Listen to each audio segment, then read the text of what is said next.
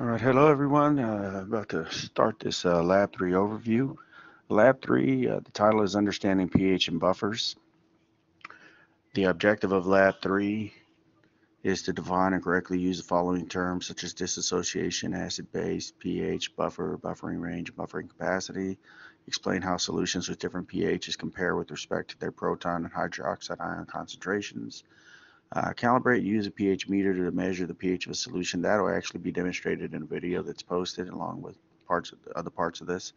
Plot and interpret a pH titration curve to determine the buffer range and the buffering capacity of a buffer solution. That I'll go over on this overview. So when we're talking about pH and buffers, we're talking about solutions. Again, I've talked before about pH has to do with measuring the concentration of protons, also known as hydrogen ions, and in some instances they call them hydronium ions, in solution. Now, in the case of, if you look at the top here, it says dissociation of water. Molecules held together by ionic bonds may be pulled apart in two oppositely charged ions. It's known that compounds where the chemical bond or one of the chemical bonds forming the compound is an ionic bond. It's known that water can break ionic bonds pretty easily. It's covalent bonds that are difficult for water molecules to break, if at all. Okay, usually I just say they can't break them because it takes special circumstances. However, the term dissociation, okay, when a compound that is at least formed in part by an ionic bond and that ionic bond is broken by water molecules, we call this dissociation. Now, anatomy and physiology classes refer to it as ionization, because whenever you have a compound formed by an ionic bond, when water molecules break that ionic bond, that results in the release of a cation and an anion into the solution. Thus, they call it ionization instead of dissociation. Now, water molecules, when you have just pure water, scientists discovered that every once in a while, this isn't frequent, but every once in a while, okay, one of the two water molecules will pull off the proton of another. Okay, but we don't need to know that type of detail for this class. We leave that for chemists. So the way we describe it as biologists is that every once in a while, a molecule of H2O, okay, will dissociate into a proton and hydroxide ion. However, we write it with an arrow that points in both directions to indicate this is a reversible process. Okay, so therefore, when you have pure water, okay, when that water molecule dissociates, resulting in the release of a proton and a hydroxide ion, we actually don't get an increase or decrease in these protons because we get an equal number of these hydroxide ions being released. Thus, it just goes back and forth. We never get a true increase or decrease in proton concentration. Therefore, the pH of pure water is described as being a pH of 7.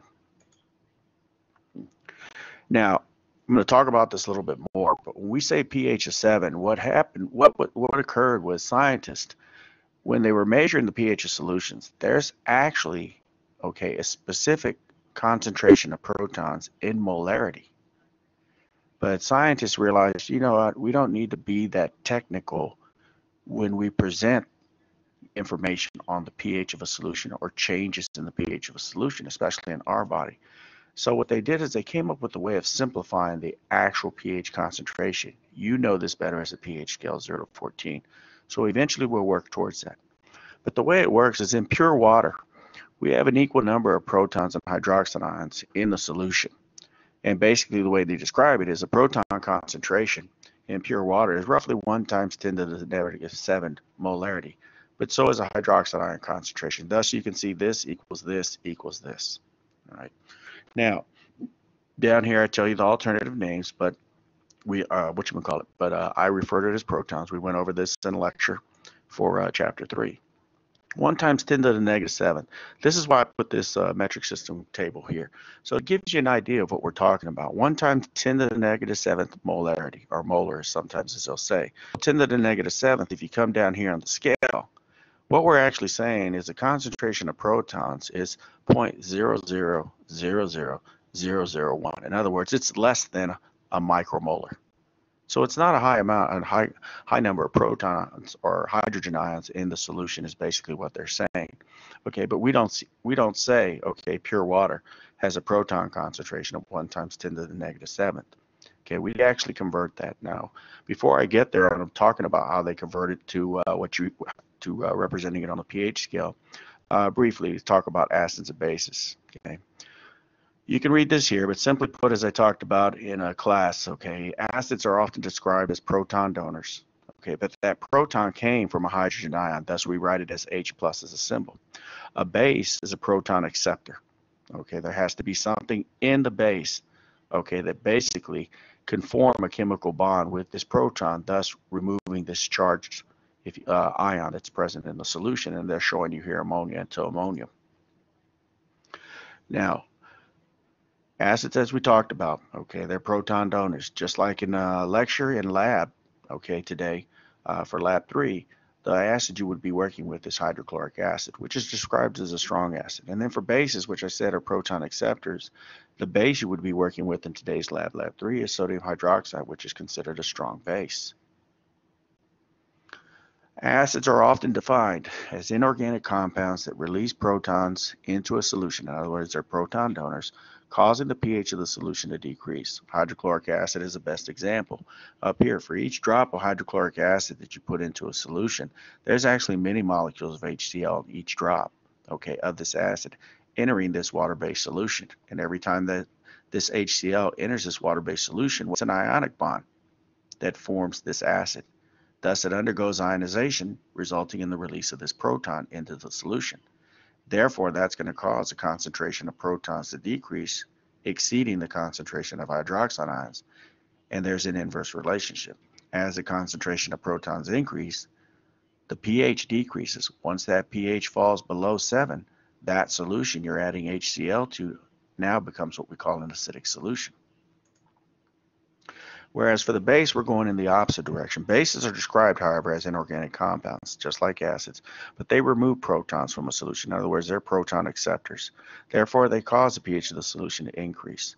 Sodium hydroxide. Sodium hydroxide, the sodium ion, is attached or chemically bonded to this hydroxide group through an ionic bond. Therefore, when you add NaOH to a water-based solution, it undergoes ionization, resulting in the release of this cation. However, it's this anion, hydroxide ion, okay?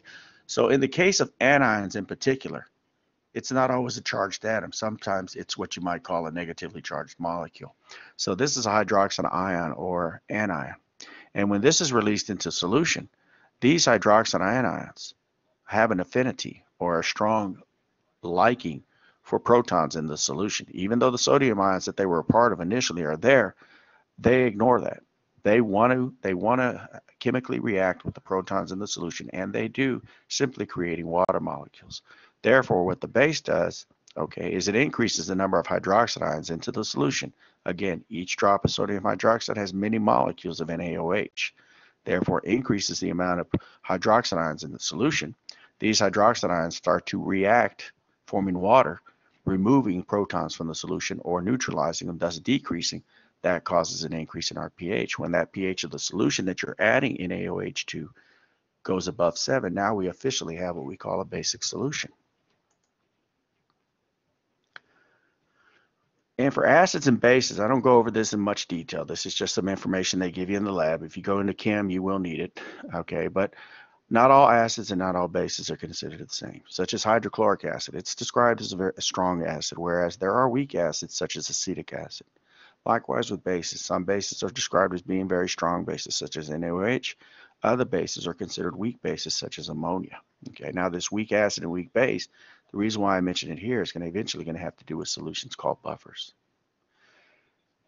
Now, pretty much every student I've had come through my class, 99% of them, are familiar with the pH scale.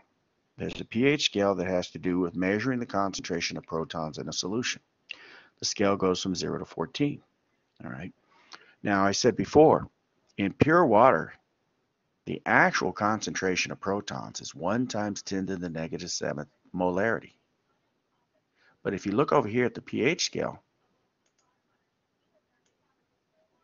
they're not saying 1 times 10 to the negative 7th. What they're saying here is pure water, just like over here.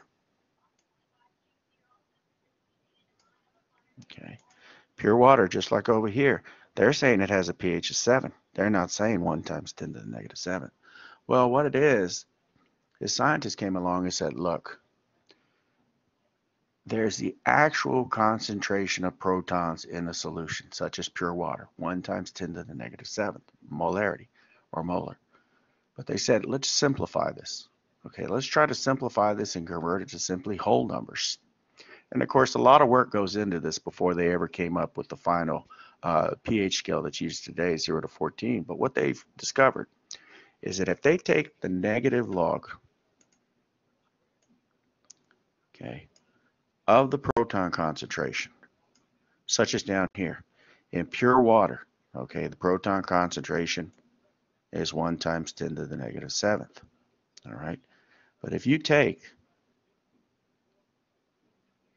the negative log of this proton concentration, what you end up with is a solution that has a pH of 7. So if you plug this into your calculator, you plug in 1 times 10 to the negative 7th and take the negative log of that, you should get 7. Okay? So basically, these values here, okay, are derived from the actual concentration of protons in a solution. Okay, but this is easier to understand. How do you say, more pleasant on the eyes and the mind. So instead of saying pure water has a proton concentration of 1 times 10 to the negative 7th molarity, they take the negative log of this value and it equals 7. Thus, on the pH scale, they just say pure water has a pH of 7, which we know as a neutral pH. Now, the way it works, and I'm going to jump down here, is that the difference between pH values, in other words, the difference between a pH 0 to 1, pH of 1 to 2, pH of 2 to 3, is 10 raised to an exponent. In other words, there's a 10-fold difference. So therefore, what they're talking about is the difference in proton concentration from 7 to 8 is 10 times. Okay, there are 10 times as many protons in a solution with pH of 7 than a solution with pH of 8. Likewise, there's a 10-fold difference in proton concentration between a solution that has a pH of 7 and one that has a pH of 6. A solution that has a pH of 6 has 10 times more protons in that solution than a solution that has a pH of 7. 10-fold difference is what they're talking about here. Okay, 10-fold difference. Now, they're showing you a couple of examples, and you're going to have this in your pre-lab. It should be basically pretty easy, and you just use your calculator. You don't have to show me your work. Just punch it into your calculator. But it talks about if you have a solution that has a pH of 3, what you're actually saying is the proton concentration is 1 times 10 to the negative 3rd molar. But like I said, you can go back to that table I gave you, the metric system table. 1 times 10 to the negative 3rd molar is the same thing as saying 0.001 molar protons per volume, per solution volume, okay, of protons. Solution B has a pH of 5. Notice this means that it has 1 times 10 to the negative 5 molarities, or molar proton concentration, or if we rewrite it with the decimal value, you can see the difference here. Okay, we have 2 pH values difference between a solution with a pH of 3 and a solution with a pH of 5. So basically what they're showing you here to here is that the proton concentration of a solution that has a pH of 3, in this case, is 20 times greater than the solution that has a pH of 5. We go from 5 to 4, which is missing, to 3, so that's 10 and 10, 20-fold increase in proton concentration is what they're saying. But again, okay, this isn't as pleasant on the eyes. This is much easier to work with here. So thus they take the negative log of the actual concentration of protons and convert it to a simple whole number that falls between 0 and 14. Now, in today's lab, for lab 3, had we met in person, what you would have ended up doing is creating 3 solutions, or putting together 3 solutions. Okay, one would have been an unbuffered solution, and 2 others would have been buffered solutions. Okay, buffers, the job of a buffer solution is to maintain a certain pH. And buffers are not acids or bases. They're actually a mix of both weak acid and weak base. They have a little bit of both weak acid and weak base in them. Okay.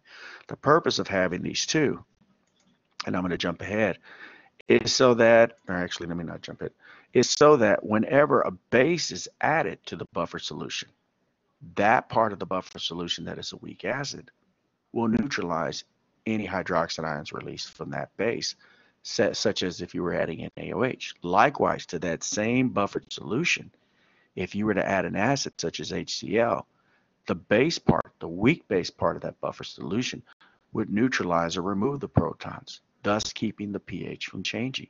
So most buffers consist of a combination of a weak acid and a weak base. Therefore, we don't say they're an acid or a base. Okay, they're just a separate solution. But do they have an effect on pH? Yeah, their job is to maintain a set pH. So the purpose of this beaker here is just to show if we had a buffer solution of pH 7, okay, then this would have a certain mixture, okay, or ratio of weak acid and weak base that would help it be able to maintain a pH of 7, even if you were to add an acid or base. Such as if you were to add an acid such as HCl, it would undergo ionization, releasing protons. But that part of the buffer that is a weak base, denoted by A negative, okay, that weak base would react with the protons, removing or neutralizing those protons, therefore preventing these hydrogen ions or protons from increasing in solution, preventing the acid from increasing the concentration of protons in the solution. Therefore, the pH would stay at 7. Okay. Now, physiologically speaking, I have a slide that'll point out, okay, physiological relevance to pH, and it overlaps heavily or mostly with what we covered in lecture. Okay, so just to give it physiological relevance rather than, hey, you did a pH lab and that's it. So if you look here, what I've shown you here is from companies. Okay, our lab techs, depending on the lab experiment we do, they will order pre-made buffer solutions. Okay, such as our non-majors, our 1408 non-majors, which is a non-major version of this 1406 course, they work with the buffer solution pH 7. So you can order these. However, our bodies have 3 chemical buffer systems, which I'll show you on the PowerPoint slide. Okay. Now, what you're going to do, as I said, in the lab is, or what you would do, but it's going to be on video this time, is you would prepare 3 solutions. We would give you the stock solution. You would have been given the stock solutions, and you would have to calculate, okay, well, first of all, you would have to know which stock solutions you need to use, and then you would have to calculate how much of those stock solutions you need, okay, in order to create an unbuffered solution as well as 2 different types of buffered solutions. And then what you would do is perform a process called a titration, okay, whereby you determine how much acid and how much base, in particular, the 2 different buffer solutions can neutralize, maintaining a certain pH. Okay, but you would keep adding the acid or base, okay, until the buffer runs out of that weak acid or base. In other words, you would keep adding acid or base to the buffer until it reaches a point of saturation. So such as this experiment here, when my non-majors do this experiment, what they do is they count the number of drops of HCl they add to this buffer solution that maintains a pH of 7. Okay, and they'll also add HCl to just plain water. When they add HCl to plain water, 1 or 2 drops and the pH becomes acidic. The water becomes an acid now, not pure water.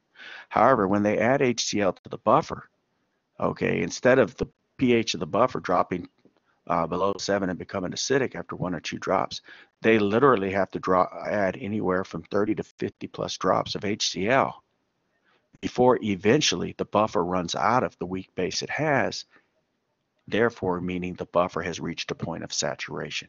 It no longer can neutralize any more protons because it's ran out of weak base, and eventually HCl causes a proton concentration to increase, therefore the pH to decrease. And this is what you would have been doing for your titration curve in person. You would have kept adding acid, okay, and then separately performing the second part of the experiment, kept adding base to those 2 different buffer solutions until they reached a point of saturation, until suddenly the pH changed dramatically, okay, or significantly. So when we talk about creating a titration curve, what the titration curve should reveal about the buffer is that the buffer has a buffering range and the buffer has a buffering capacity. That's what the titration curve should reveal.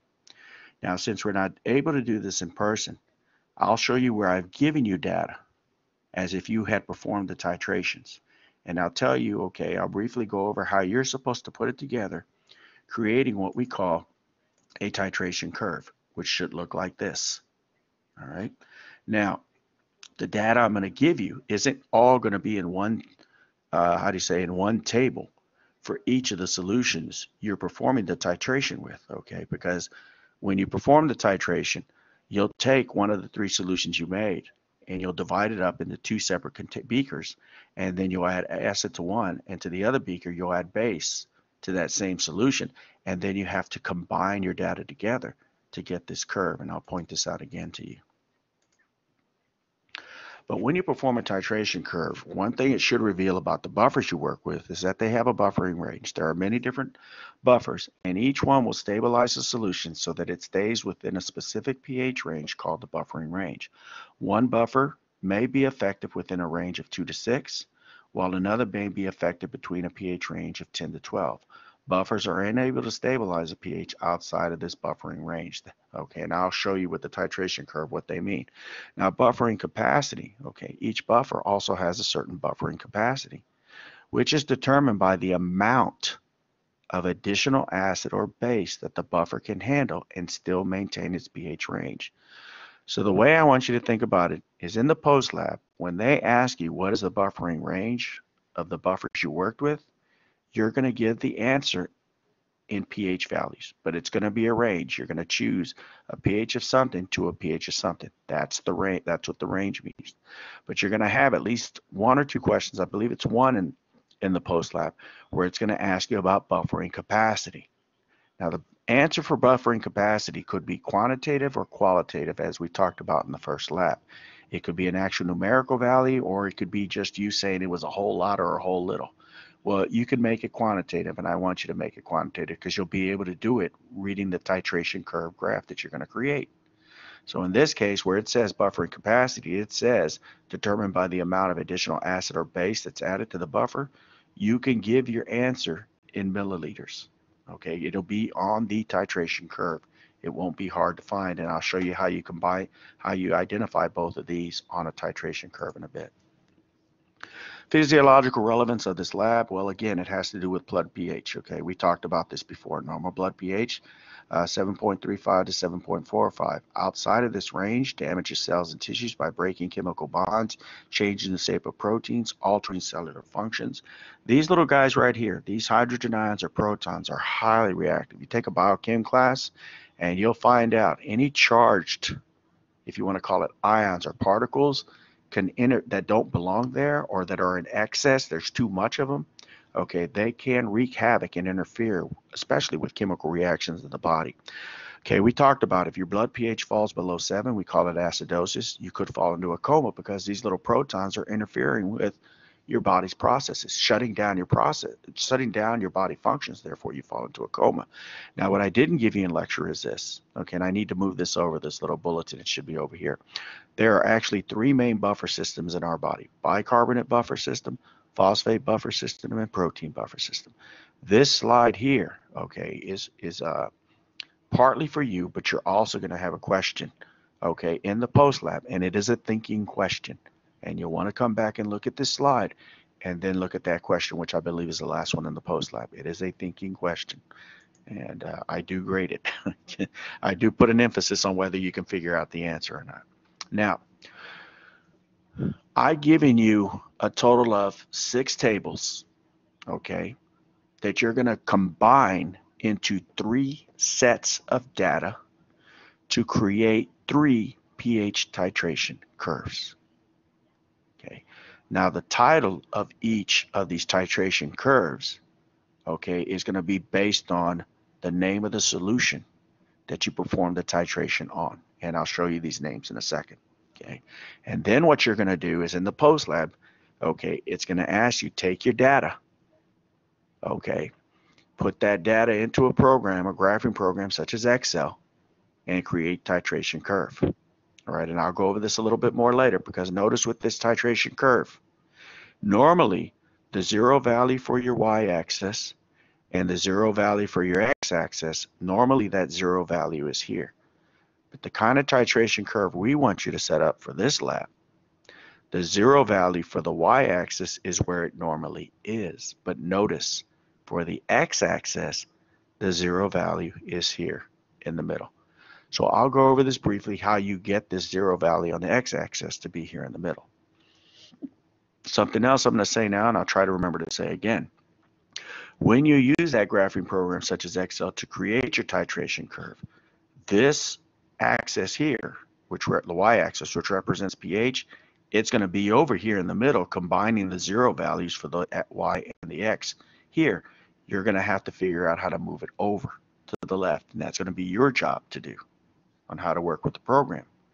Now, what I want you to make sure also, though, once you move the y-axis over here to the side, to where the zero value for the y and the zero value for the x are separate, the next thing you need to make sure you do is make sure that the y-axis has the entire pH scale, 0 down here, all the way to 14 here. If you don't do that, if you let the graphing program decide what the highest value on your pH scale will be on your graph, it's going to screw up your titration curve, and you will not be able, okay, to figure out what the range, buffering range, and buffering capacities are, because your graph would not have been made correctly. So make sure this axis is not only moved over here to the left, all the way to the left, but that it goes 0 to 14.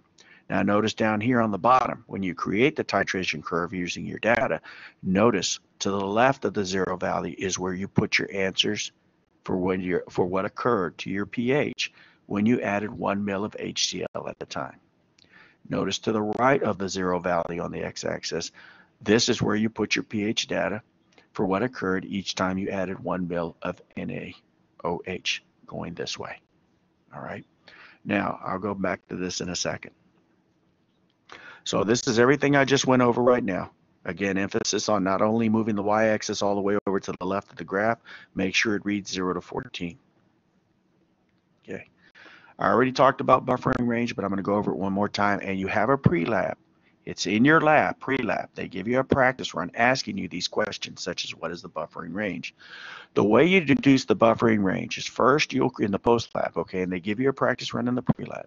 But look at your titration curve. And when you're asked what is the buffering range of a buffer solution, what you want to look for is where the curve is closest to being parallel to the x-axis. So you can see on this titration curve, roughly from here to here. It doesn't have to be a perfect, it doesn't have to be perfect straight line going across, okay? But you can see the curve here is verily changing pH value. It's verily changing. Verily changing during what? We'll look down here. Going from the zero value on the x-axis to the left, for every 1 ml of HCl that was added, that buffer was preventing the acid, the increasing the amount of acid you were adding. It was basically minimizing the acid's ability to change the pH. The pH roughly went from a pH of 5.5 down to roughly 5 after 5 mils of acid were basically added. If you go over here to the left, you can see here, adding 1, 2, 3 mils of buffer, okay, of base, 1, 2, 3 mils of base NaOH to this buffer, you can see it was causing a slight change in the pH of the solution, but again, the buffer was minimizing that change, okay, almost keeping it parallel to the x-axis before you finally add that 4th mil and all of a sudden the pH shoots up. In other words, this is representing your buffering range. Where the curve is the most flat, that is your buffering range, and your answer would be in the pH values. Roughly, you would say for this example, the buffering range is from a pH of 5, roughly up to about a pH of 5.5, 5.6. That's the buffering range. Now, once you identify the buffering range, well, then what you do is use that buffering range to come down here so that now you can use this information off the x-axis, okay, to answer buffering capacity. Okay. So that's the next slide. For buffering capacity, okay, the way we determine the buffering capacity, again, let's find the buffering range and pH value. Once we find that, then what we do is we come down here and over here, we would look over at our mils of NaOH and HCl, and that would be our answer for our buffering capacity. Our buffering capacity would basically be up to 5 mils of HCl and up to roughly 3 mils of NaOH. That's our buffering capacity. Okay, so it can be qualitative, but go ahead and just give me a quantitative measurement in mils to make it simple. All right. So again, buffering range, when you give the answer, it's a pH range. It's not one pH. It's a pH range from a pH of something to a pH of something. Buffering capacity, well, you got to know the pH range, so you can come down here to the x-axis, and in mils, you give the answer for buffering capacity when it asks you. Now, this link here is also the same link that is at the beginning of your lab procedures in your lab protocol. Make sure you watch this video. Yes, it's about 26 minutes, but watch it. Okay, we're not actually meeting for lab, okay? 26 minutes is only a small fraction of the time we would actually spend in lab. However, up here, if you look, it says in this lab, you would make 3 solutions. And I'll point this out in your pre-lab, because there's your last pre-lab. The last your turn section in your pre-lab is where you will calculate how much of these different stock solutions you need to create 3 different solutions. Okay, you're going to create 3 solutions. One of these solutions is an unbuffered solution. Again, it is up to you to understand what I mean, but emphasis on the unbuffered part, please, okay? Because I get a lot of students that for some reason don't catch that. The other 2 solutions, okay, they are sucrose solutions, just like the unbuffered. However, they will also contain either an acid or a base component, okay, which will result in creating an acetate buffer solution and a bicarbonate buffer solution. So these 2 solutions, if you notice, they don't say unbuffered, they say they're buffered. These are actual buffers, these 2 solutions. You need to understand why I'm emphasizing this, because when you look at the data I give you in lab procedures that you're going to use to create your titration curve graphs, 2 of the tables contain information that you're going to combine that are related to the unbuffered sucrose solution. And there's very little data that's added to it, but it's up to you to understand why. Okay, I've actually already explained it by emphasizing this. Okay, so what would happen is you would create these 3 solutions using various stock solutions you're given. Now I'm giving you an example here. All right. 2 of the tables I gave you, now these are on separate pages. On one page, and I'll show you the page specifically, okay, I gave you data for the 3 solutions, okay, that you titrated using hydrochloric acid. And then on the following page, I give you 3 tables with those same 3 different solutions, except now that data contains the data for when you titrated those solutions using the base. Notice in this example, which is directly from your lab procedures, okay, I just copy and pasted the table on the HCl titration of this acetate buffer, and then on the next page, I copy and pasted the titration of the acetate buffer using NaOH. Notice before you add any acid, the pH value is the same, pH 4.8. Okay, the reason for that is because when you create your titration curve, okay, before you add any acid, you got to make sure that your pH, before you add any acid or any base, you've got to make sure that that pH, before you add any acid or base, you got to make sure that pH is the same. Now, in actuality, when we do lab experiments, what the students would do is they would create, put together the solutions at 100 mils. Then they would split them into 2 containers, 50 mils each, and then they would measure the pH before they added any acid or bases at 2 separate times. And for some reason, we kept running into a problem. The pH should have been stable, and for reasons unknown, we never figured out. It didn't always happen. So what we started having the students do is once they put the solution together at 100 mils, we had to measure the pH of the solution at 100 mils and then split the solution into 2 separate containers to titrate using HCl and NaOH. That way, when they created their titration curve, before they ever added any acid or base to any of the solutions, The pH was the same. That way you have 1 point, 1 pH at 0 value, so your titration curve doesn't have a break in it. It just runs smoothly from the acid side to the base side. So notice that here. Now what is meant here, down here, is the data I gave you here, okay, is that 1 ml was added. We would wait a little while, then the pH meter would tell you, hey, pH is 4.7. You add another 1 ml of acid for a total of 2 ml of acid, and the pH stays at 4.7. You would add another 1 ml of acid for a total of 3 ml. So that's what this table's telling you. It's not telling you add 1 ml of acid, add 2 ml of acid.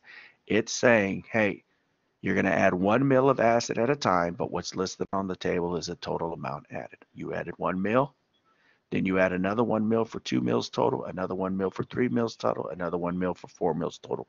Forgive me for saying this over and over, but I guarantee you there's going to be a couple of students, my English doesn't make any sense to them, okay? No offense to anybody. Same thing over here for the base. If you look, 0 ml, the pH is the same for this buffer, acetate buffer. Now, however, I'm adding sodium hydroxide to base instead of HCl. But notice the same process. You're adding 1 ml at a time, but the table is showing you the total volume of base that you've added. I add 1 ml of base, then I add another 1 ml of base for a total of 2 ml. I add another 1 ml of base for a total of 3 ml. And you can see here where the pH isn't changing. But notice on both of these, the pH suddenly drops at a certain point, and I stop doing the experiment when the pH drops below a certain value. Read the lab procedures and especially watch the video, because in the video, Professor Lay actually tells you when you stop the titration, and that'll explain why I stopped it here. Now, the tables that we normally give the students, okay, there are going to be a lot of boxes that are blank. That just means we finished the titration based on what the lab procedures told us. The lab procedures tell you you will add this much acid to the unbuffered and buffered solutions until the pH reaches a certain point. Same thing for the NaOH. Simply put, for your lab report, questions and answers from the pre-lab, you have some calculations to do, especially on the last year turn, which I'm going to show you, and you're going to answer questions 1 through 6. Question 1 will be the one where you're going to create 3 titration curves. And something I keep forgetting to tell y'all is when you create your graphs, this is for all labs. So if you haven't completed lab 2, or if you haven't submitted it already, if you have, don't worry about it. Okay, I didn't tell y'all, so I'll definitely not hold it against anybody. But I keep forgetting to tell everybody you can leave your graphs in portrait instead of landscape. If you know how to create them and turn them into landscape while keeping the rest of the doc in portrait, that's fine. But you have the option. I think I might have forgot to change that in some of these protocols, and it's telling you, hey, create the graph on one large page landscape. And I've been meaning to tell y'all, no, we can simplify it a little more since this is online. Okay, what I'm going to do now is I'm going to switch over to the PDF because I can pull PDFs up on this. I just can't pull Word docs up on Collaborate. All right. So what I want to do here is pull up the PDF, and I want to jump ahead first to here. This is the part where it's going to give you a practice run right here. Okay, it's going to give you a practice run on buffering range and what have not. It's going to give you 2 different titration curves and ask you some information.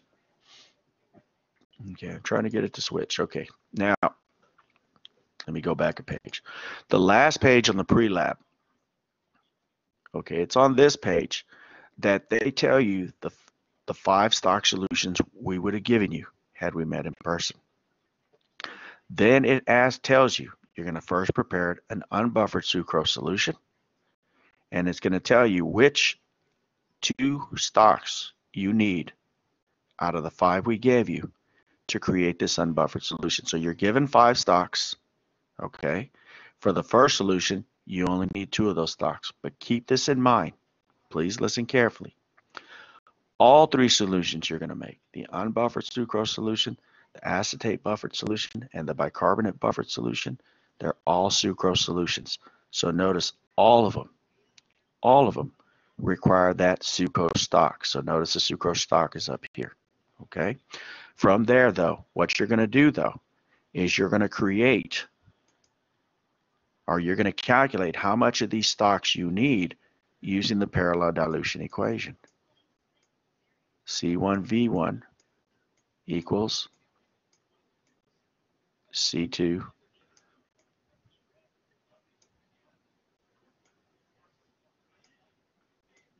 Sorry, I had a brain fart here. I almost wrote something else down. C2V2. Remember, this is the formula for parallel dilution. So lap 2, that parallel and serial dilutions, you're not through seeing them, everybody. So it's very important you learn how to perform these calculations. If you recall, we said whenever you're performing a parallel or serial dilution and you have to use the formulas, you first have to use the formulas given for parallel and serial dilutions, okay, to figure out how much stock you need. Okay, what represents the stock? It's V1. Okay, therefore, what that means is whenever, in this case, for the three solutions you're going to create, the unbuffered as well as the two buffered sucrose solutions, okay, what you need to do is separately calculate how much of the sucrose solution I need, and then down here, how much of these other stock solutions do I need. So you're going to perform this calculation one or maybe as many as 3 times, okay, with these different solutions, right? But you're always solving for V1. Make sure the units for the concentrations are the same. Make sure the volumes are the same also. Okay, it should be milliliters. Okay, V stands for volume, it's in milliliters. Keep in mind also, C1 and V1, okay, this has to do with your stock. Up here you can see you're given C1 for all 5 stock solutions. You just got to make sure you know which stock solution you're applying this parallel dilution formula to. So you have to do it multiple times, okay, for these last 2 solutions. C2 and V2, well, C2 you've got to know, such as what is the final concentration I want my sucrose at for this unbuffered sucrose solution, and at what total volume do I want the whole solution, V2. Down here, you're going to use 3 different stock solutions for these unbuffered. You're going to use 3 different stock solutions for these 2 buffered solutions, the acetate buffer and the bicarbonate buffer. Okay, so please keep in mind, once you figure out what V1 is for each of these 3 stock solutions, you need to add up, okay, the volume of all 3 stock solutions and subtract it from V2. So you know how much water to add because you want the final volume of the solutions, all 3, to be 100 mils. Okay. Now, if it doesn't make sense what I'm saying, I'm going to say this over and over again. This is not a beginner class. Everybody was supposed to have had chem. Everybody was supposed to have had math. However, you can still ask me. All right. But make sure you have something to show me so we have a good start point. Okay.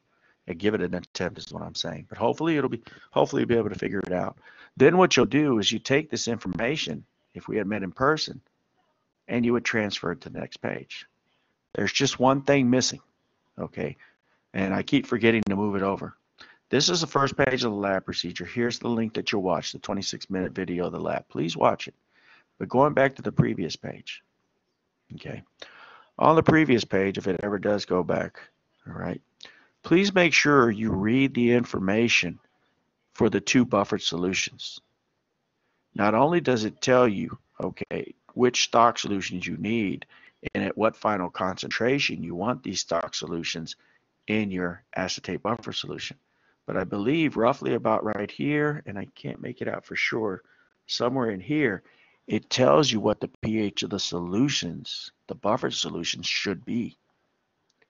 The acetate buffer solution, it tells you this is a buffer solution that's supposed to maintain a pH that is below 7, and it tells you what that pH is. The bicarbonate buffered solution, okay, it tells you basically that this buffer solution is supposed to maintain a basic pH. Okay, so it does give you that information in there. Now to get ahead some, we're trying to get ahead some. These 2 pages here, 11 and 12 is where I gave you the data, okay? On page 11, these are your 3 solutions, your unbuffered sucrose solution, your acetate buffer, and your bicarbonate buffer. Okay, and the data in these tables has to do with adding hydrochloric acid. In other words, you're performing a titration, but you're only adding the acid in these 3. On page 12, I give you data for the same 3 solutions, unbuffered sucrose, acetate, and bicarbonate buffer solution, except now you're just titrating using the base NaOH. So what you'll need to do when you create your titration curves is you'll need to start with first the unbuffered. You'll take the unbuffered sucrose solution data for HCl, and you will combine it together with the unbuffered sucrose solution titration with NaOH when you plug it into the graphing program such as Excel. You got to combine both sets of data to create the titration curve. You will do the same thing, and I did it on the PowerPoint for the acetate. For the acetate, I copy and pasted the HCl data for the acetate titration, and I copy and pasted the NaOH data for the acetate buffer titration. You'll combine all that data together to create a second graph, and then you'll do the same thing with the bicarbonate to create another graph. Okay. Now, in the lab protocol, question 1, it's going to tell you, read this question carefully because it also gives you some information to help you create the titration curve. Okay. Especially when it comes to making sure that the x-axis, let me switch back over to the PowerPoint, especially making sure that the x-axis has that titration curve zero value in the middle, basically. Let me see if I can get this. Sorry, everybody, this program is not easy to swing around from one to the other. It'll tell you, okay, how to enter your data so that on the x-axis, the zero value is in the middle, and to the right, increasing in number, is HCl, and I'm sorry, to the left of the zero value is increasing mils of HCl, and to the right is increasing mils of NaOH. Sorry, I said that backwards. Okay, it'll tell you that. All right, listen carefully. You're going to end up with negative values on the HCl data when there shouldn't be. Don't worry, okay, if you can't get rid of those. There is a code, and I couldn't even come up with it. I had to ask my lab tech, who's the one that's actually more tech savvy, that was able to figure it out. But if you know how, that's great. But I'm not real picky about leaving those values. I'm mainly more concerned with that it looks something like this here. And then again, you will have to move the y-axis. Won't be here when you create the curve using the information that they give you in question 1 to create the x-axis. What will happen is the information you're given to create the x-axis to look more like this, that's going to cause the y-axis to be here in the middle. You don't want it in the middle. Move it over to the left. Listen carefully. Your titration curve should look something like this as far as the y-axis and the x-axis. Y-axis pH 0 to 14. X-axis zero value over here towards the middle. HCl mils to the left and NaOH data to the right. Okay, should look something as far as the axis goes. As far as the curve goes, you may have a curve that looks like this, or the curve may look more like the other curve they give you in the pre-lab on those pre-lab questions. Okay, I hope this helps out. The lab will be due the next, this is going to be Thursday lab 3, so it'll be due on Tuesday noon because you have the whole weekend to get it done. But also remember, you have a test coming up, okay? All right, everybody. Y'all take care, and talk to y'all later. Bye.